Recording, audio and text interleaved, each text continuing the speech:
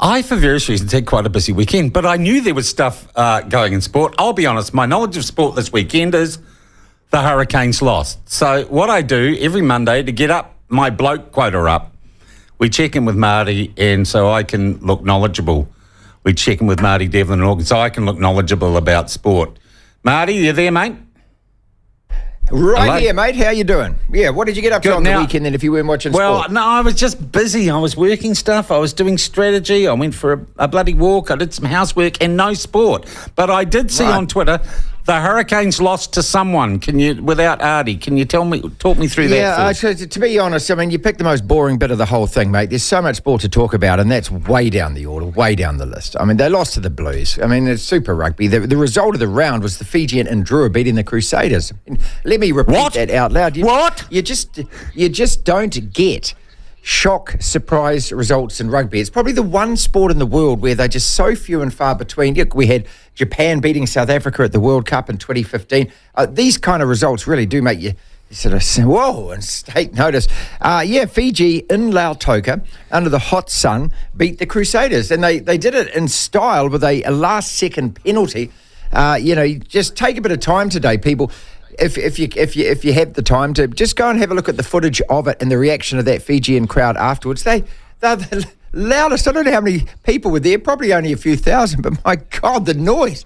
It was incredible. And then and how do you explain that result? Because all of a sudden, the Crusaders are now sitting there. They've won 1 out of 3 games. The last time they started like this was back in 1998. They did go on to win it that year. That was their first title. But all of a sudden, can we start asking a couple of questions? I mean, is there a coaching issue going on there? And I mean, it's every time Ian Foster, the All Blacks loses, he wears it, doesn't he? So what are we allowed to? Who cares, Marty? I love it when people beat the Crusaders. It's just, that's good. I don't care who it is. And I love the Fijians now for beating the Crusaders. And then, of course, you turn your attention up to the other part of the world where the Six Nations is going on. And France go to Twickenham and put 53 points on England, and that's the biggest defeat they've ever had at home. So, yeah, some amazing results from there. Ireland, of course, just keep being Ireland. I mean, they beat Scotland this morning, and they're going to win that Six Nations title and probably clean sweep the whole thing. They've got England next week, but this is an England side that, well, Steve Borthwick's taken over from Eddie Jones. 53 points they shipped. 53 points, mate. So, yeah. The French, when they're on, they're on, though, aren't they, the French? Oh, there's nothing like watching them pound the English croissant like that, though. That was quite glorious to see. It really was. Where do you come up with this stuff, buddy? As far as petulant men behaving like brat twats go, we've had a couple of great instances this weekend. The Kings coach storming out of the press conference last night after losing to the Breakers. So that's split at 2s and goes to game 5. And Shane Van Gisbergen really tossing his toys after the V8s. So he won, and then he won the race, one race, and then it got taken away from him for something to do with the air cooling system? that was on Saturday. Yeah, a cooling system. They've changed the cars around this year, as you know, Chevys and Camaros, the supercars, and so there's all kinds of cooling systems that get put into these cars to keep the driver's temperature down using dry ice and all kinds of systems of pipes and tubes and things. And by the driver's door, there's a deliberate gap left between the driver's door and where the seat is, and they've moved it across just to provide a little bit of insurance if you get T-boned on the side, so that you don't the driver is actually protected. And what they did was they locked in another cooling system there, and apparently the rules are, I mean, it's so complicated, mate, but apparently the rules are you're not allowed to put anything there, and they did. And so therefore they were disqualified, DQ'd out of the first race, 1 and 2 spots. And then so Van Gisbergen, brilliant second race yesterday, just absolutely superb driving from him. But then he gets out of the car and just behaves like a complete toss, which, I'm well prepared to cut the guy some slack, because you're driving a car around at 280k, you get out, in the moment you get out, you got cameras and you got microphones thrust in your face. But these guys are normally the very best in the business at dealing with fans, at dealing with media. He goes to the press conference afterwards and just behaves like a twat as well. And so that's become the major story out of supercars. Again, he's actually, the times that I've spoken to him, which has been many, many times, has always come across to me really, really well. But I suppose that, in the heat of the moment, this is how, the real you happens, doesn't it? And so there is a side to Shane Van Gisbergen, and we've just seen it over the last 24 hours. Yeah. He's upset. But, take it out on the people that upset you rather than the people that are actually just sitting there paying good money to actually hear from you. So we've also got the Warriors, and the Warriors lost over the weekend. And Sean, the thing about this, I've got a lot of sport to get through here, people. Oh, hang on. I thought this was our year. Our year. What's happened? Yeah, it certainly was after week one. But the time week two rolled around, look, the Warriors were okay, and that's okay. But it's not okay if you want to be better than just okay. Do you know what I mean? Okay. Is that an okay from you? Yeah, okay. So, the Roosters weren't great.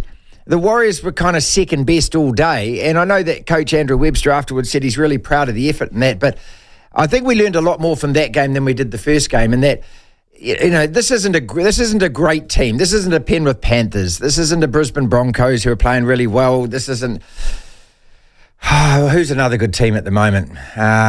The Parramatta Eels, Cronulla Sharks played bloody well on Friday night. But look, the Warriors are stacked in that 9th to 12th bracket, I think. They're not the worst team in the competition. They're not the third 3 or 4 worst teams.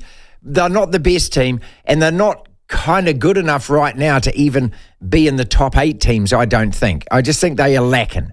And especially, we all know where it is. It's in the halves. It's where Sean Johnson is. And as fit as he might look and everything else, he still is not able to control a game of football, and that really does cost them. No kicking game, and he's not the player that everyone wants him to be. That's all there is to it. I don't know how to say it any kind of clearer than that.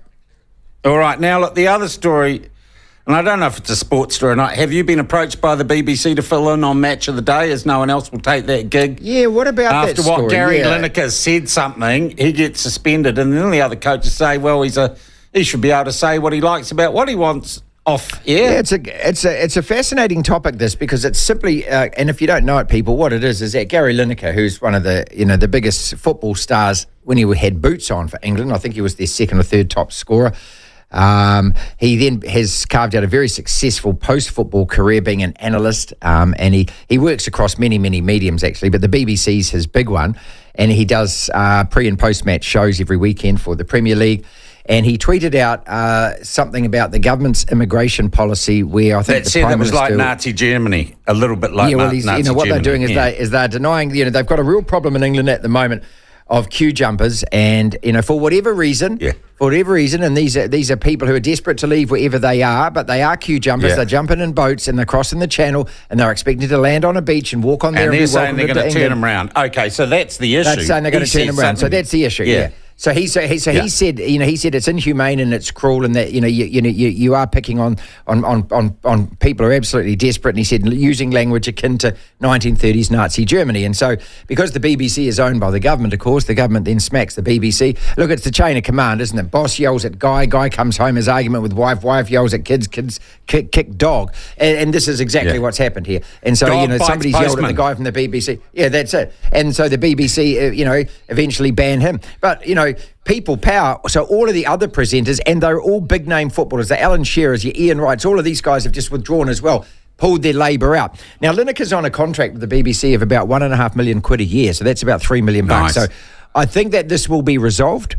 And it will be resolved amicably, because it's a bad look for the BBC. I mean, okay, Sean, you're in a position like this as well.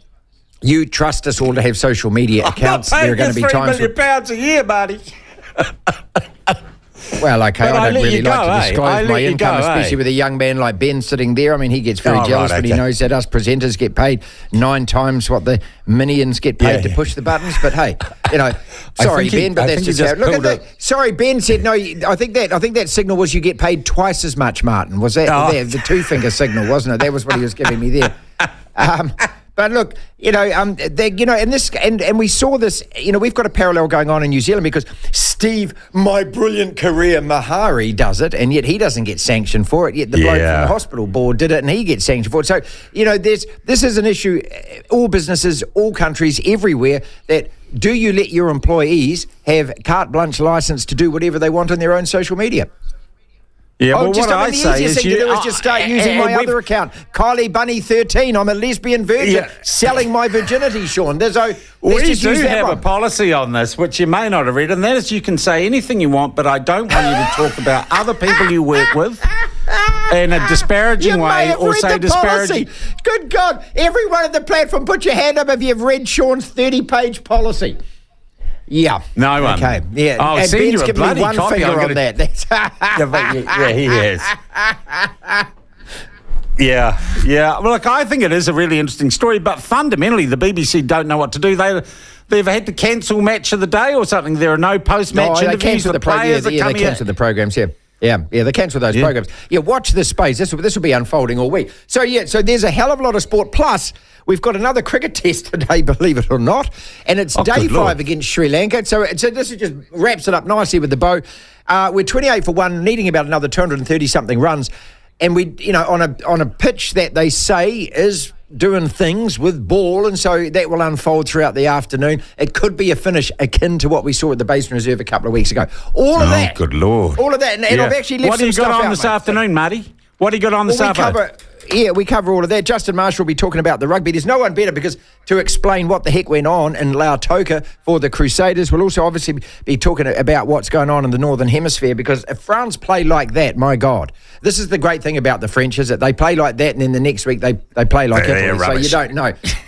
We'll also be talking about the Breakers, obviously. We'll do the motorsport with SVG, the Warriors. We'll cover it all, mate. We'll cover the gamut. Bloody good. Thank you, Martin. Always good to catch up. That is Martin Devlin. It's Only Sport 1 till 4 this afternoon. And can I tell you just a little, we're going to look and use iOS as a little bit of an experiment to spread our social media reach. We're going to look at some other channels and podcast channels. And Marty can be the sort of pioneer, the groundbreaker through the ice flow. We're going to push, because there's so much good stuff that you guys aren't reading enough from Marty's show, and we are going to get into that and give that a bit of a pump, a bit of a Plunket pump in the next few weeks, which is great I think stuff. It's the last thing anyone needs or wants is a Plunket pump, don't they? Come on, I mean, that's just completely out of order. That is. You see, read the policy. All I'm saying right now, you need to read the policy, okay? That's it. It's a mandatory Plunket pump in the policy.